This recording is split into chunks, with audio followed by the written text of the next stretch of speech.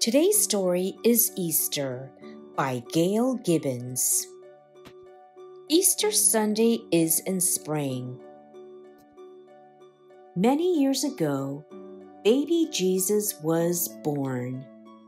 Some people believed he was the Son of God.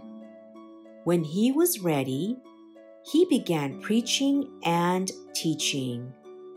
Soon, he had 12 followers called disciples.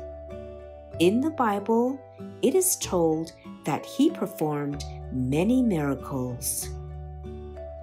More and more came to listen to him.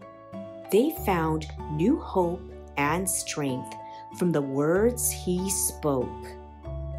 Some of them began to say he was the king they had been waiting for. One day, Jesus, a Jew, went to a city called Jerusalem with his disciples to celebrate Passover, the spring festival of the Jews. He rode into Jerusalem on the back of a donkey.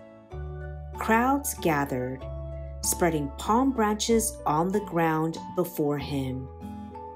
They waved palm branches and cheered, "Blessed is the King of Israel." Jesus ate the Passover meal with his 12 disciples. He said he would be betrayed by one of them and would die. They shared bread and wine. This meal is called the Last Supper. Afterward, the disciples followed Jesus to a garden where he went to pray. Jesus had enemies. One of his disciples, Judas, told them where Jesus could be found. The enemies seized him, and the other disciples ran away. Among Jesus' enemies were strict Jewish leaders.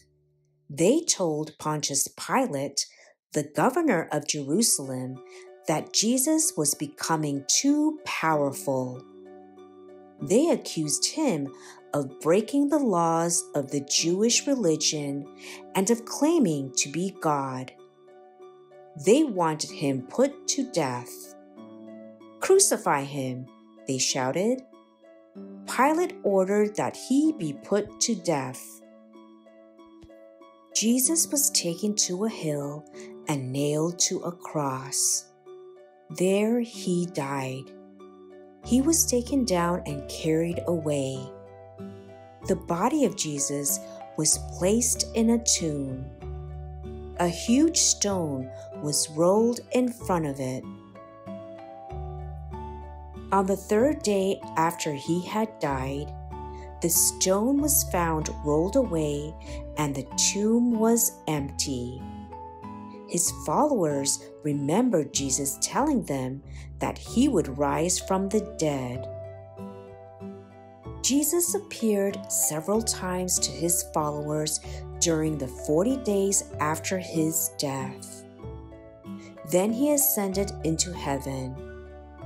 The death of Jesus on the cross and the miracle of his rising from the dead are the heart of the Easter story.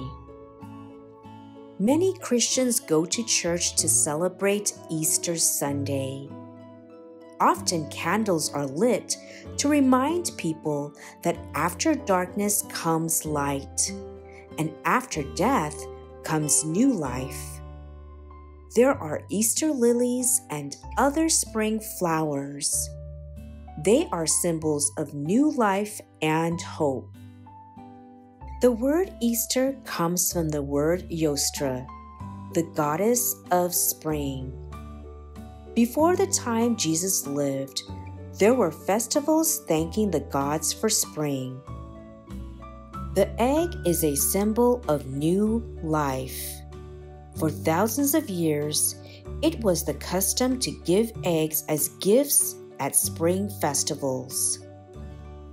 As part of the Easter celebration, some eggs are dyed with beautiful colors. Some eggs are painted, others are decorated. There are Easter egg hunts. Eggs are hidden, and everyone rushes around to see who can find the most.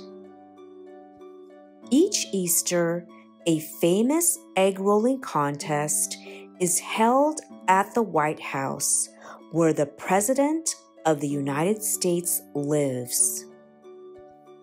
Easter eggs are placed in beautiful Easter baskets with candy and other treats. Many children believe that the Easter Bunny brings them their Easter eggs. This legend began many years ago. There was a story about a woman who dyed eggs for her children at Easter. She hid them in a nest. When the children found the nest, a big rabbit hopped away. They thought the rabbit brought the eggs, and the story spread. Families and friends get together for Easter. There may be an Easter ham or lamb with mint sauce. There are Easter parades. Some people dress up in new spring clothes and wear Easter bonnets. Easter is a religious holiday and much more. It is also a time of hope and joy.